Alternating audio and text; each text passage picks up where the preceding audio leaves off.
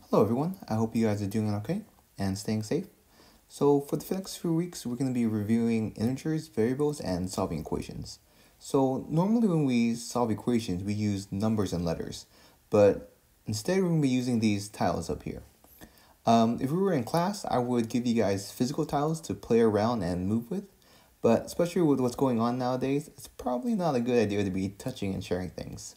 So instead, we're going to be using these virtual tiles. Somewhere above should be a link that will take you to the webpage behind me. So go ahead and click that link.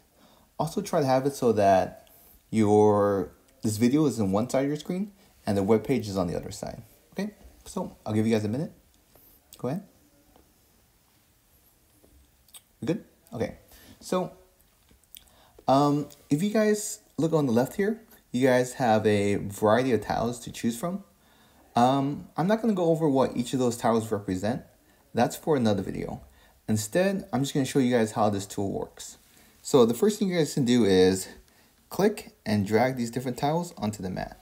So if you're following along, go ahead and try dragging a couple of these tiles onto the mat, like so. The next thing you guys can do is click on the tiles to change it from positive to negative.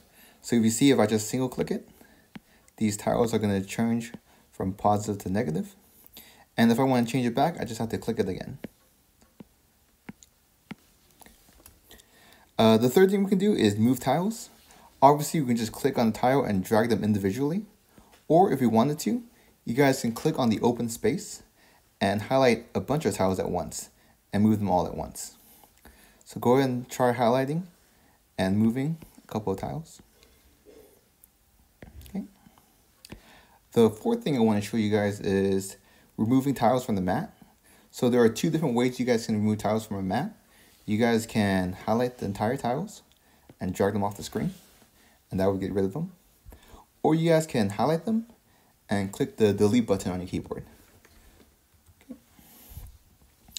The fifth thing you guys can do is copy and paste tiles.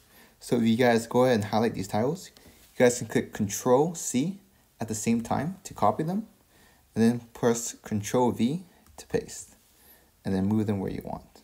Okay. So one more time, you guys can put Control-C to copy and Control-V to paste. Okay. And finally, the last thing you guys can do with this tool is rotate these tiles. So if I double click these tiles, they're going to rotate 90 degrees. Whee! Oops. Oh, and you see what happened there? If you don't click on it quickly enough, it won't rotate. It will just change to the opposite side. So make sure you guys click on it quickly. Okay. So those are the basics of using these tools. Go ahead and play around with these. We're going to be using this tool a lot throughout the next few weeks, so make sure you guys are comfortable using it. And if you have any questions, let me know.